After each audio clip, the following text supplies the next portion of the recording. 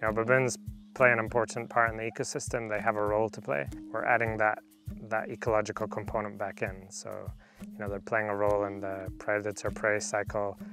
They're amazing at seed dispersal, and, you know, these days with all pieces of land fenced off and divided up, you know, baboons are moving over fences as opposed to a lot of other animals that are stuck within fences. So they're able to spread a wide variety of tree species, their seeds, and over a much wider area than some other species can.